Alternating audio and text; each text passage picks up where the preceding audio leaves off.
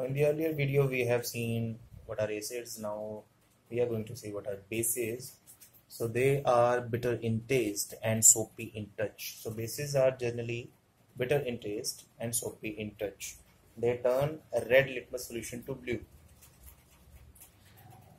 They give OH negative ions in aqueous solution. So when they are dissolved in water, they are going to give us OH negative ion, whereas the acids in the earlier video I have mentioned the H positive ions.